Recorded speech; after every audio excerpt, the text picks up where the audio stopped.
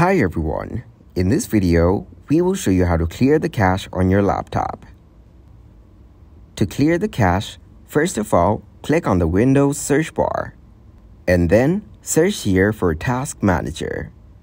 Once you find it, click to open it up. Now, from your Task Manager, go into Performance. Then click on the memory and you can see the current cache memory.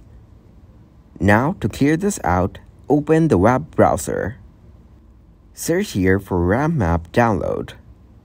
After that, go to its official site and click to download RAM map from here.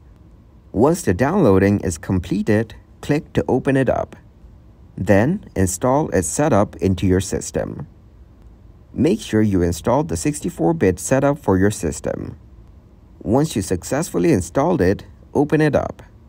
And then, click on the Empty button from the top left corner. Then choose the option Empty Standby List.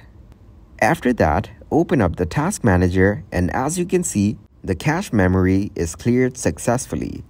Thanks for watching, like the video, and subscribe to the channel for more content like this.